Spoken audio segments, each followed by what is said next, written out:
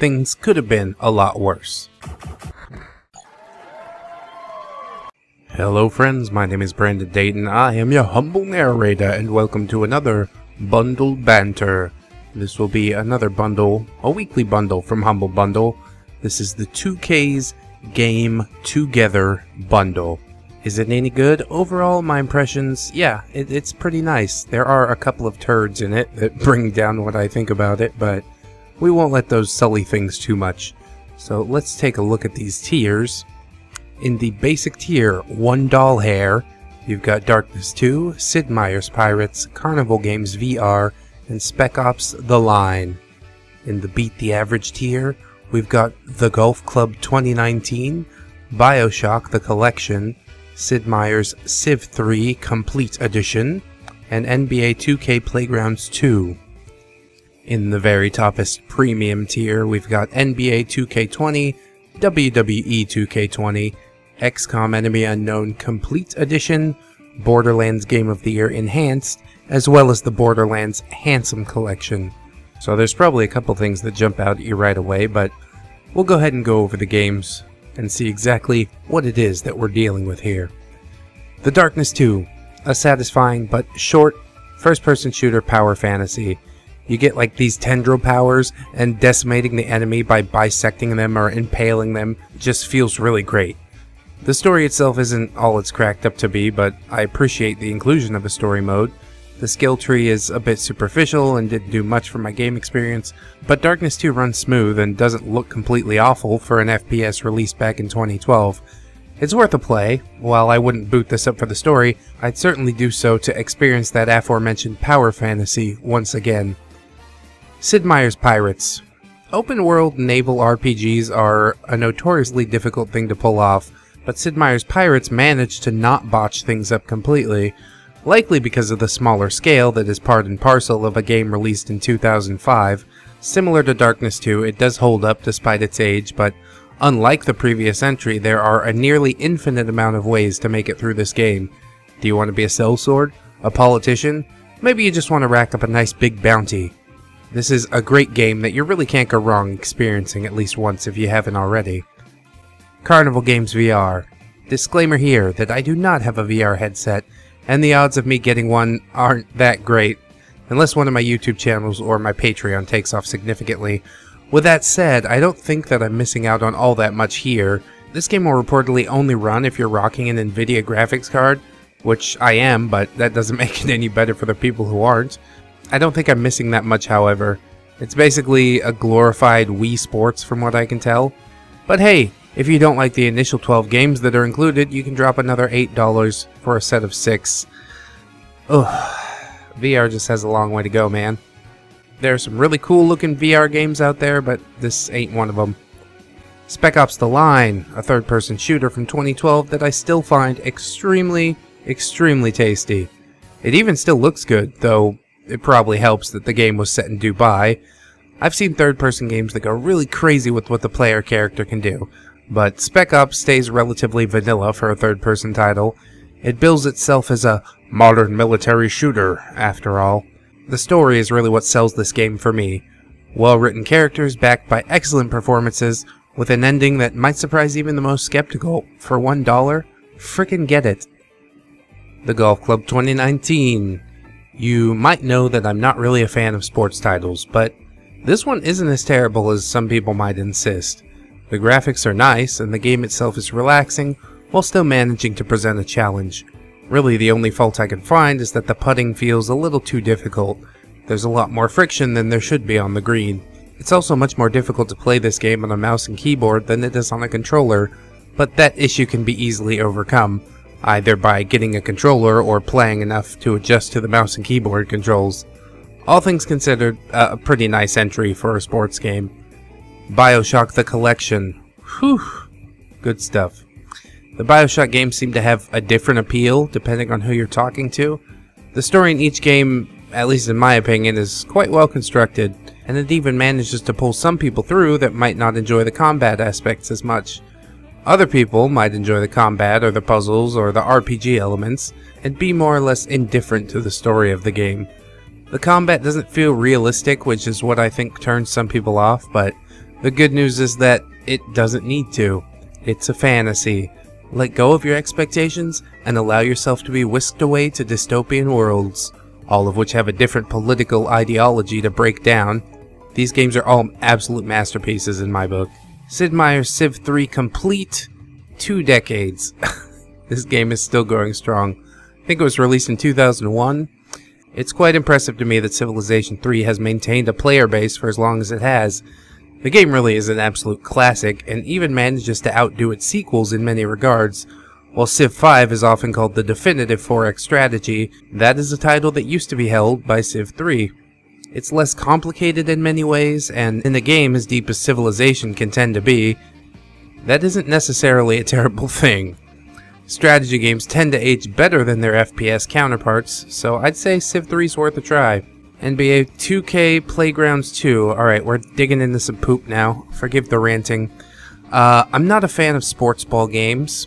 I'm also not a fan of microtransactions. Well, NBA 2K Playgrounds 2, that's a mouthful, has managed to bring these two things together in an unholy abomination of a marriage. On the bright side, the game is actually decently fun to play, so you might not notice what a grind it can be, and I'd be lying if I said I didn't like the big head chibi style players. The game is easy to learn but hard to master, and it is actually pretty skill based. If it wasn't for so many characters being locked behind a paywall, I might actually play this game. And though it might be blasphemous for me to say, I would probably even like it. NBA 2K20 is something that I would not like though. This is a notorious dumpster fire. You've probably caught wind of just how terrible this thing is. This pustule of a game feeds off of addiction, broken mechanics, and gambling in order to overcome those broken mechanics. As is the case for most sports titles, this game isn't that much different from the year prior, but this year it somehow feels significantly worse. Broken AI, massive loading times, crappy servers with constant lag. Did I mention that the game also featured unskippable advertisements? In a game that retails for $60 fucking dollars. This is the kind of cancer that will kill the gaming industry bar none. Do not support it. WWE 2K20. Well, how could they possibly do worse than NBA 2K20? Enter WWE 2K20. Take everything that was wrong with NBA 2K20 and just import it, but then mix it up in a blender with copious amounts of game-crashing bugs. Some of the glitches can be rather entertaining, but this isn't fucking big rigs over the road racing. It's a AAA game that is supposed to represent an extremely popular franchise. Visual Concepts basically copied and pasted WWE 2K19 and called it a day, and somehow they still managed to get this many bugs. After 7 patches, it's at least playable, kind of, as long as you don't try to edit characters or teams or play any custom game modes. What a travesty. XCOM Enemy Unknown complete. Things aren't all doom and gloom, we're going out pretty strong. The very first time I played XCOM, I got a big, rubbery one. It was the perfect blend of everything that I love about gaming. Turn-based strategy, blasting aliens, customizing and leveling characters, and then crying when they eventually met their ends at the hands of some space scum. This game taught me a lot about what an 80% chance actually means. There's a lot of lovely little additions to this game, like the base building, but the combat's really what gets me. And there's even nice little touches to that. I love the fact that your soldiers can have panic attacks and like try to break and run when they're taking too much fire. The game is just an experience like no other. If you haven't had the good fortune to experience an XCOM title yet, this is the strategy game you need to play next. Borderlands Game of the Year Enhanced. FPS RPG shooter looters definitely have their appeal, and Borderlands is the pioneer of that genre, so I guess if you're going to play one of these titles, Borderlands is one of the best ones to jump into. The art style and voice lines are great, but I get a bit turned off because it feels like it's trying to be a lot cooler than it actually is. Enhanced Edition does feature some quality of life improvements from the original, like better loot and auto pickups for cash and ammo and health, but that also came with a fair amount of bugs, so my feeling on this game are rather mixed. Still, it's not bad for the price, and considering it comes with all the Handsome Jack DLC, well, you'll definitely get more content than you can shake your boomstick at. Though I would definitely recommend hopping into this one with a friend, so you can turn Borderlands, from a passable FPS RPG experience into Broderlands, a joy-filled romp through a wasteland of your very own making. So then, the question of the hour, is this bundle worth it? The first and second tier, I would say absolutely. Go for that, beat the average. You're getting a great bundle of games there. For the top tier, oof. XCOM and Borderlands do tend to put it up higher for me, but man, those 2K20 games just are really not worth having in any way, shape, or form. Although some people seem to enjoy them despite the bad taste that they put in my mouth, so what do I really know, you know? But overall, I'd say that most people should just go for beat the average. Gives you a good amount of games, classic games, wonderful, amazing games, for a relatively low price, excluding NBA 2K Playgrounds and Carnival Games VR. But hey, even those you might be able to milk at least some joy out of. Really, there are some fantastic games in this bundle. If you'd like to get one of these fantastic games for yourself, we're going to be giving away Spec Ops The Line in my Discord server for the next 7 days. So if you see this video within 7 days of being posted, you can hop into the Discord server, head to the giveaways and sales section, and interact with the giveaway bot. It's got like a little emoji, and that's all it takes. Boom, you're entered. But yeah, overall, I think that this pile of games is a relatively good value for money. If you haven't played XCOM or Borderlands, I might even go for the top tier. But if you've got those two games, then easy beat the average. You could even hack off the beat the average tier, to be honest, if you already played through BioShock and aren't that into sports games, similar to myself. So basically all I picked up was Pirates and a Carnival game that I'll never play. But hey, that's alright. Let's be honest, things could have been a lot worse.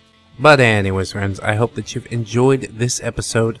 I hope that you will like, comment, and or subscribe. Maybe share the video around. Check out the links in the description. Not only do we have Twitter, Discord, and that aforementioned Patreon, we've also got links to this bundle. So if you buy it, I can get a little bit of a kickback from it, which, that's always nice. Then I could buy more bundles, and they'll technically be free, so my wife won't yell at me. Anyways, I sincerely appreciate you watching this far. I hope to catch up with you guys either on Twitter or Discord, and if not, then I shall see you in the next video. Once again, friends, this has been Bundle Banter, Humble Bundles 2K Game Together Bundle. I've been Brandon Dayton, your humble narrator, and I shall see you in the next one.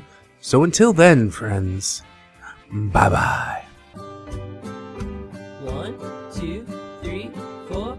Goodbye, goodbye, see you again.